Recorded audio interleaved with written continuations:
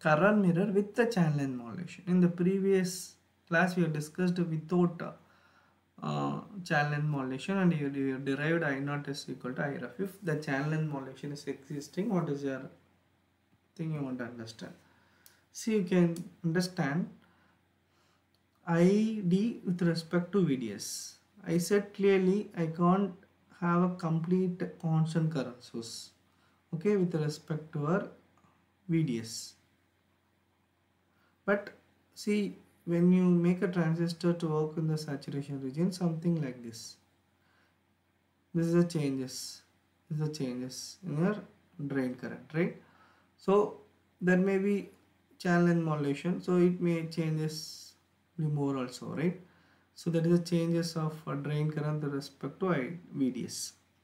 Okay, so our concept is I want to reduce this change by modifying the circuit. Okay, so by modifying the circuit, I want to reduce the changes of your ID with respect to VDS so that your stability of the circuit can be increased. That means the resistance is increasing. That is a concept. So when you when you reduce the changes of ID with respect to VDS, this directly says that the stability is increasing. The stability is increasing means resistance was increasing. Okay, see, completely you can't suppress, but I want to make it reduce as much possible. So that is our concept. Okay, you can see here this is your green line. If you trace the back end, the backward, so that is a tangent to the characteristics at the larger voltage.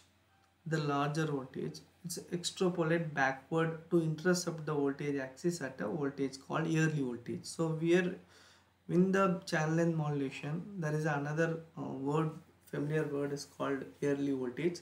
So that is you can see here is a backward.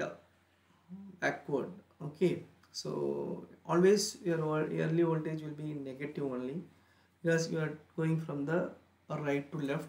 You are plotting, that is a tangent with respect to this voltage axis, right? When you put for PMOS, your VA early voltage will be in the positive. When you put for NMOS, it will be negative only early voltage. Okay, that is a tangent with respect to this large voltage. Okay. Okay, now we'll study the equation. Very simple. We know that like a VDS, normal VDS voltage. VDS is changing, right? Why I'm writing to Y01? Go to the circuit. Here, this M1 is connected back to back. So we clearly understand that it will be in the saturation region only. This only will modify. Okay, here I am assuming that the VDS2 is changing so that I0 is changing or ID2 is changing.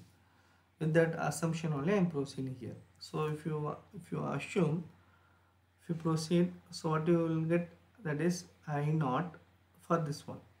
For this one, the new change is delta I0. Okay, so this is the equation you want to learn. Okay, so like you consider the case with the channel and modulation, your output, that is a M2 transistor equation. This is a M1 transistor equation. It was written like I0 equal to K into VGS minus VT whole square into 1 plus lambda VDS2. This 2 for the representing the M2 transistor, this one representing the M1 transistor. Okay, here what you are understanding is your physical parameters all are identical. That is your threshold voltage, your mu, COX, lambda, all are identical. If you consider it is identical, so it will be coming something like this, right? It will be coming something like this. What you will be getting is, so 1 into 1 plus lambda VDS2 into 1. How this full term become 1 means, with this assumption, here we know that gate and drain are shorted in the M1 transistor, right? This is M1 transistor and M1 transistor, both are shorted. Gate and drain are shorted. Okay, that means your VDS and VDS1 will be constant for the M1 transistor. Okay, so obviously the lambda VDS1 term and lambda VDS should be less than 1 only. Okay, so because both are shorted, so it will be less than 1 only. So whole term I can write it as a 1.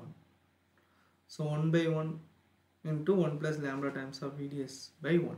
Okay, so this consideration only the changed this 1 by lambda VDS 1 by 1.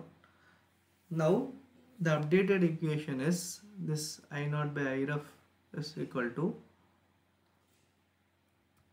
I naught by I ref is equal to 1 by 1 plus lambda VDS 2 by 1.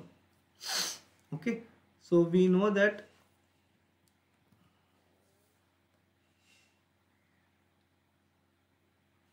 see this is your I naught, this is your VDS 2.